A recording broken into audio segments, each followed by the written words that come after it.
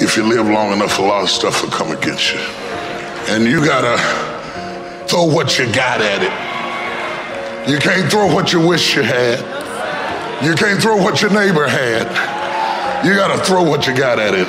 Don't tell me that you want something if you're not willing to throw what you got at it. You got to have inner strength for this fight. It's not your outer strength. It's not by might nor by power, but by my spirit.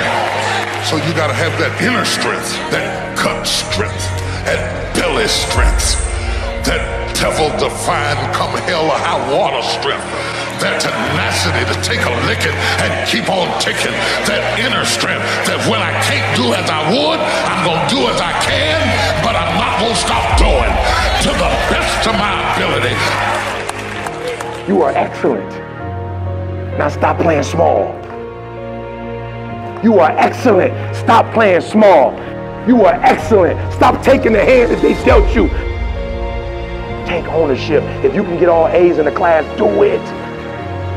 You don't need nobody to give you $50, $100, no pair of shoes, take you on no trip.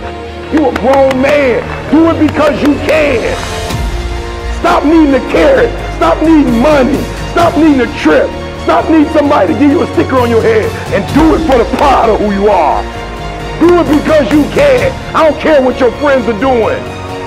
When you leave, what you fighting for? What's your legacy? What you gonna do?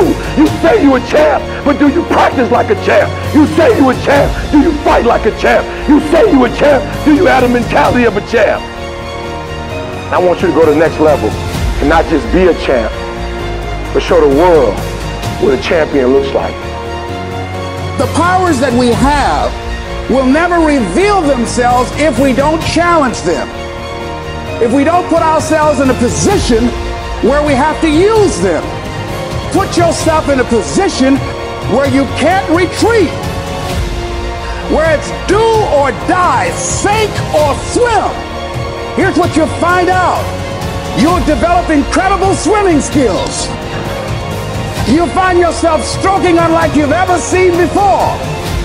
Through the inspiration of desperation, you'll become more creative than ever before. And if we're honest this evening, we know that we haven't done all we can do. So as we look at the future, we can decide that from this day forward, as I look at all the dimensions of my life, looking at myself mentally, emotionally, and spiritually, I'm going to do all I can do to develop me, to bring my talent out here, to make a contribution to life.